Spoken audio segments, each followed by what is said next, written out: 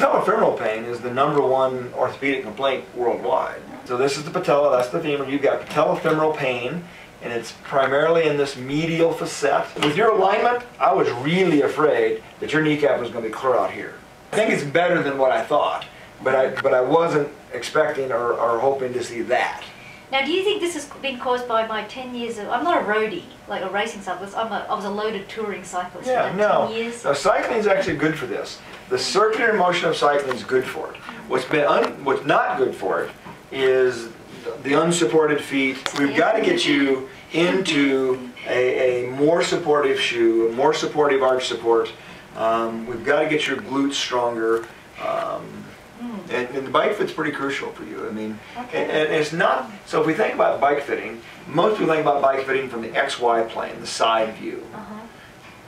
Saddle height for you is important, handlebar height for you is important, but not nearly as important as the Z plane. The front view from you is what's crucial. The way, remember the 1/3 knee bit, exactly. We've got to improve that as best we can. Are both legs identically problematic? No, your right's worse than your left. Really, and yet the pain seems to be in the left more so. Yeah, like I say, it doesn't always make sense. Okay.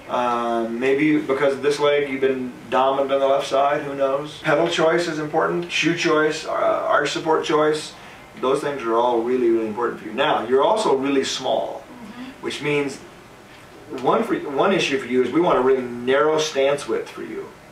You get a very narrow pelvis. Your knees are close together, but yet bikes are built for the average male. Yes. So your stance width is going to be an issue, and it's very, very difficult to narrow stance widths. Your biomechanical findings are at the root of your knee pain. If you were a hiker, or a downhill skier, or a telemark skier, man, you'd be having a whole lot more trouble than you're having. Right. You know, the bike's going to be your friend. You should not be a runner. As a woman, as a middle-aged woman, you do need some heel strike exercise. So a couple days a week, you should walk. Right. No, I like walking. Yeah. We all like it. That's easy. Now, look, the Shimano cleats I've been using, I always have it really loose. When you're talking about another kind of cleat, another kind of shoe, are you talking about one that lets you do it this way or just holds the foot tighter? I've always had my cleats loose because we're fearful of getting locked in, you know, when you get off your bike. Having your cleats loose does not dictate the exit force. You know, the disengagement force. That's a totally different adjustment. So having cleats loose usually means that you can't find the happy cleat placement. In other words, nobody needs more than 4 or 5 degrees of float. This way. Yeah. You need a real cycling shoe. And what's a real cycling shoe? Is that a city or is that anything? With you need a carbon or more rigid plastic sole, one made for cycling, not one made for walking. They provide for you far better biomechanical support. Okay, well, so a shoe that's made for walking. So let's talk about walking for a second. So the foot, pretty good design for walking. It absorbs energy, right? The arch absorbs energy and gives that energy back to you as you push off. We don't want that to happen in cycling. We don't want to store energy in the arch. We want to deliver energy to the pedal. The forefoot's angulated, and there's lots of things about the foot that in cycling need to be supported. You have less than ideal biomechanics. So the only place we have to support those is at the foot. That shoe is a real compromise. It's really made for walking. I mean, absolutely. That doesn't give us a good... I definitely chose it for the lifestyle I lead. This is a specialized body geometry shoe. However, this particular variety of shoe did not have all of the body geometry features. It doesn't have the forefoot cant in it. It doesn't. So this torsional instability, you need to think about, and Avery will help you think about that, a real cycling shoe with a real pedal, not just a little dot pedal. The end bike fit should include those pedals. The recommendation is going to be shoes and pedals, and it's an expensive recommendation because stance width for you is going to be crucial. The narrowest stance width out there is the titanium short axle speed play pedal. Right. They're very expensive. And the bottom bracket, if it's more narrow, absolutely. If you're running a triple chainring, that puts your feet farther out. The farther we get your feet apart, the more that this is going to happen. So you've got patellofemoral pain. Part of it's malalignment, and part of it is wear. that's already occurring, just age-related wear. Cycling's good for it, but you need a far better relationship to you and your bike at the pedal interface, which includes stance width, arch support, canting, and the size of the cleat, and having the cleat where it has an end point to float. How many hours a year do you spend riding your bike? Oh, I don't know, but haven't had a car for 20 years, so the bicycle is my... Then you're a serious cyclist. Thank you. Yeah, I think you underestimated your... you've tried to downplay. You've tried not to be a lycra-clad racer guy, but yet you've chosen a cycling lifestyle for commuting, right? Yeah, that's right. I think you've underestimated the importance of your cycling position and of your cycling equipment. I see the need for someone to develop a shoe which is an all-rounder yet provides the features that you actually described. That you could clip off a whole, you know. There are better systems than what you have. Now, are you a Bike Friday, or do we have to ask you? Well, I have one. Okay. I have a pocket rocket. Pocket rocket. I've had it since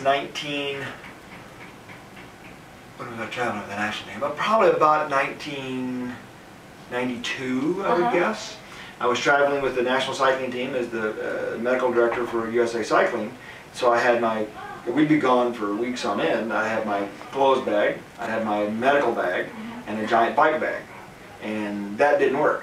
So Hans and the guys at Bike Friday got me a pocket rocket, which I rode all over the world with the national cycling team. Wow. And it was huge. And then I began to lend it out to all my traveling colleagues. So it has kind of become the lend out bike for my team. I'd have to say that I haven't ridden it in probably 10 years. Oh, okay, it's all right. We'll edit that out. Yeah, it's okay.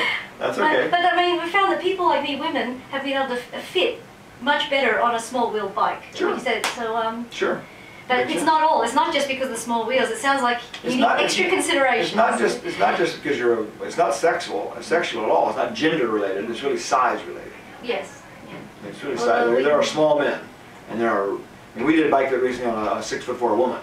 Right. Oh yeah. No. Who took she pushed our limits at the other end of things. So I think it's not about so much about gender. We think about saddles in relation to gender, and it's not about gender at all. Although the cutout in the genital area should vary a little bit from men to women, but as far as size of saddle, shape of saddle, and all those things are really not gender based. It's more about pelvic width and pelvic shape.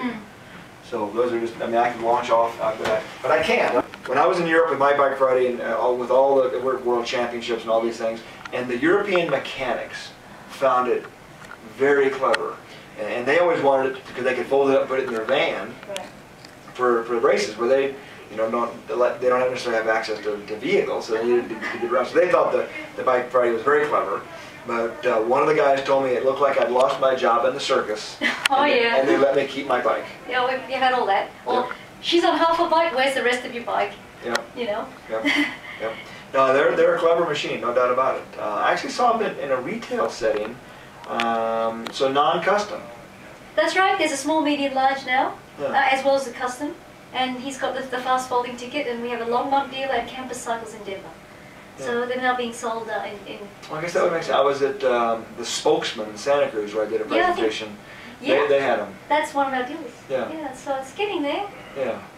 Well, I'm particularly interested, as I said, in the elder, the aging cyclists, and also people who have physical compromises, and the dwarf population, which you probably work with. No, not at all. That's a great section. They need exercise. They often have a lot. They have a lot of skeletal problems, right? We built a pocket rocket for a 4'6" guy so he could ride El Tour de Tucson with his 6'4" brother. They're no good. That's great. And now when we go to the conference every year, it's going to be you got to go. It's the most life-changing thing. Can you imagine being surrounded by 2,000 people, all this tall? It's life-changing. Sounds like what was the movie? Lord of the Rings. Yep.